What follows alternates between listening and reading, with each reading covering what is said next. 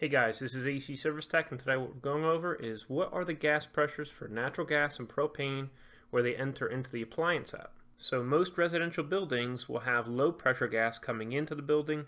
I say most, but not all. It really depends on the city in which you live and the codes in which they adopted. Commercial buildings could have low pressure gas coming in or high pressure gas, and then they just have a regulator right in front of the appliance in order to lower the pressure down, or they might have one large regulator for all the lines once they get to a certain point in the building.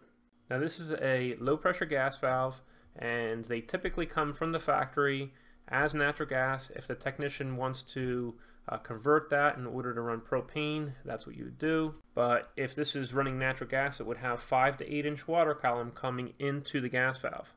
Water columns are 27.6 water column equals 1 PSIG. So PSIG is pounds per square inch gauge.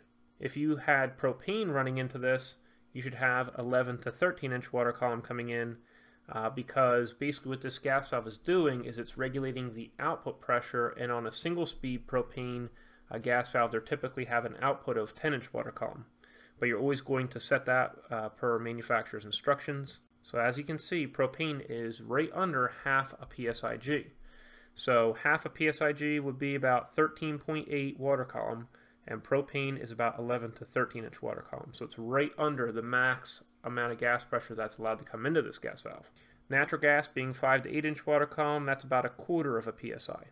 The low pressure gas valves found in a residential house are all half PSI, such as the fireplace, the dryer, the range, water heater, the furnace or boiler.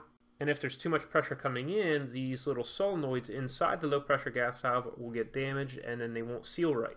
So for a manual gas valve that's feeding a half PSI max gas valve, they have to be stamped with half a PSI. So these are used all in residential buildings, and even though it has this, it actually has a higher pressure rating at 600 PSIG for a WOG. So this is rated for water, oil, or gas, but this type of valve is going to typically be used for gas inside of a building. So they just need to have that stamp on it to conform to their testing standards.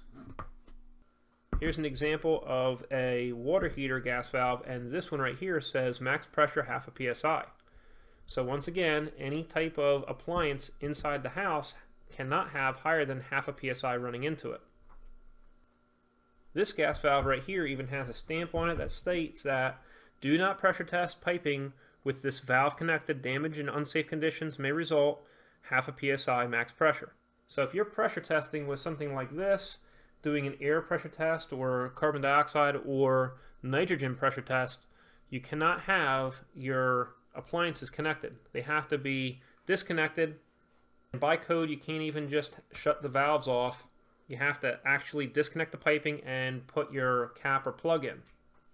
So if you're going to do an air pressure test or nitrogen or carbon dioxide pressure test, then you need to make sure that your appliances are disconnected, and you can use a 15-pound or 30-pound pressure gauge. So there's 3 parameters for doing a pressure test. One is that the pressure that you test it to has to be over 1.5 times the pressure that's going to be running in the line from the propane or natural gas. The second thing is it has to be above 3 PSIG. So the third thing is it has to be higher than 1/5 of the gauge range. So if you take 30 PSIG and you divide that by 5, you equal 6 PSIG. So that's why we pressure test with a 30-pound pressure gauge at 6 to 7 PSIG. If you use a 15-pound pressure test, then you can get away with just pressure testing it at 4 PSIG. The reason for that is just that any fluctuation in the pressure, you want to make sure you're above that 3 PSIG minimum. And in reference to pressure testing and gas line sizing and all the other safety standards, I would highly encourage you to read the International Fuel Gas Code book. Now when we're checking our inlet gas pressure to an appliance, you see that this arrow is facing inwards. You can actually check the inlet gas pressure with a digital manometer. So if we were to check the tap right here for a natural gas unit, we should be reading right around 5 to 8 inch water column, and over on this side we check the outlet gas pressure over on the other side. So on this gas valve you see that it runs 3.5 for high, and for low it runs 1.5 inch water column.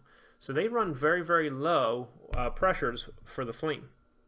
We usually use our ratcheting service wrench, the same thing we use for our air conditioning service valves. That's what we use in order to pull our plugs out, in order to put our brass barb fitting in order to check our gas pressure. This is my favorite water column manometer right here, and this is what I also use for testing pressure switches, but you can also have more of a simpler version such as this one right here, or a 2-port version. Make sure you're working for a licensed plumber or licensed HVACR master technician before checking gas pressures. Another thing that we do is we'll take our brass barb fitting and we'll tap it into a 1/2 inch cap, a 3/4 cap, and a 1 inch cap, and that's what we can use to check our gas pressure at the drip tee in front of the appliances. But I have all the tools in the brass barb fitting linked down in the description below. If you want to help support this HVACR training channel, click right here. If you want to subscribe, click right here. And if you want to see another HVACR training video, click right here. Hope you enjoyed yourself, and we'll see you next time at AEC Service Tech channel.